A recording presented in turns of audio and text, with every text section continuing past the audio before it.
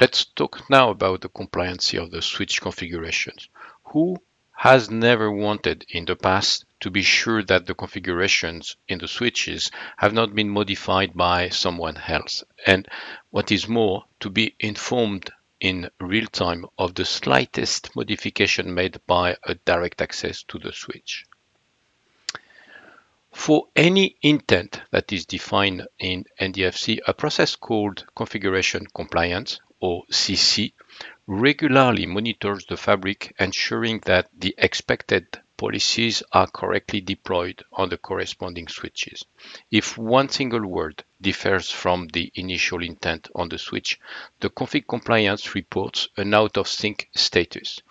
Additionally, there will be a pending config generated to push the intent to the switch to bring the status back to in sync. If the current configurations running on the network devices are similar with the configurations pushed by NDFC, all devices are represented in green in the topology configuration view, regardless the fabric model, VXLAN VPN or classic LAN or external fabric or multi-site domain.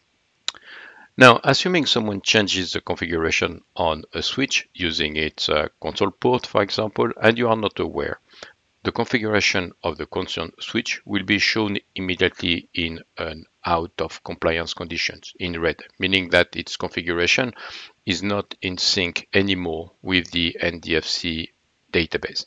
This change could impact the stability or efficiency of the fabric. Consequently, if an out of compliance condition is detected in the underlay network or in the overlay networks or the access layer, etc., the system alerts and builds the diff set to restore the compliancy with the current policy settings when you want. And you can see immediately the alarms of the concerned node in red. You can review the differences and deploy the remediations when you want to. There is no auto-remediate process since this might be a concern for some customers who are troubleshooting, for example. It is the role of the network team to review and press the knob to remediate when they believe this is the best time.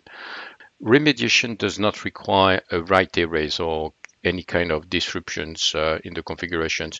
It uses the Cisco distributed control plane along with the commands that bring the device back to compliant that triggers the color to become green again.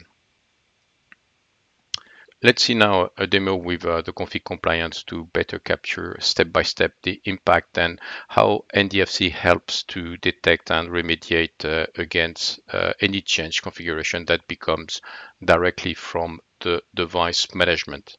In this demo, an application ABC is hosted by a server connected to Leaf 129 interface Ethernet 1/3. All is good. The end user can access the applications. A change configuration occurs suddenly in the interface E1/3 of Leaf 129. As a result, the application stops working. The config compliant process detects the change among all Leaf nodes and highlights the out of sync device concerned by the change in the fabric view. The end user can immediately preview the differences and accept to deploy the initial configuration to resolve the issue. Consequently, after deploying the initial configuration, the application is back available. So this is your VXLAN VPN fabric with 3 Leaf nodes. We have the Leaf node 129 on which we have an application ABC connected to the interface E1/3. The goal is to simulate an end user that removes by mistake the configuration of the interface E1/3 and to see how NDFC will inform you about the change configurations. NDFC runs a process in the background called config compliance or CC.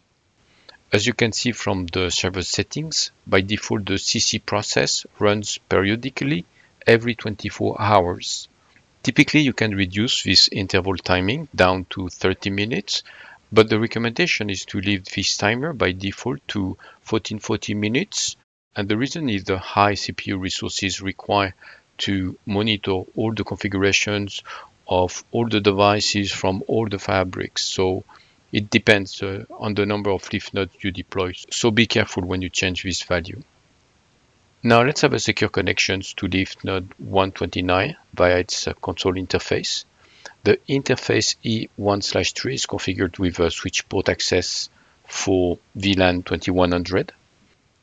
Now let's check the connectivity between the application ABC and the target point 115 located on a different leaf node. Now let's return to the leaf node 129 and clear the interface E1/3 configurations using the default command, and double check that the application ABC stopped pinging the endpoint 115. In the meantime, an end user called you about the application ABC not responding anymore. So either you know where the application is connected to, so you can go directly to the concerned switch, or maybe you don't know on top of mind and you want instead to check if something has changed somewhere inside the fabric. Open the detailed view from the action drop-down menu and go to the switch tab.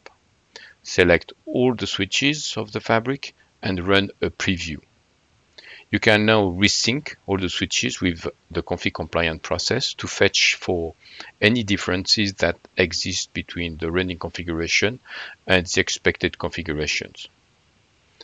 As a result, CC found that leaf node 129 is now out of sync. You can preview the pending configuration used to bring back the expected intent. Before we deploy the pending configuration, let's have a look at the configuration view of the topology. Leaf node 129 is highlighted in red, meaning that it is out of sync. So you can either push the configuration from here, or you can recalculate all the configuration of the fabric from the action menu if you want. But let's make it simple and deploy the configuration directly from leaf node 129. So the 8 lines of CLI are still pending. We can now deploy. You can see we have now the pop-up success notifications. Consequently, the topology view should show all leaf nodes green. You can return to the application ABC, and as you can see, the ping to the endpoint 115 is back. So to summarize, NDFC runs a process called config compliance, which compares the running configurations on all the switches with the intent from its database and notifies you if something differs. That way, you can be confident that all switches run the expected configuration inside your fabric.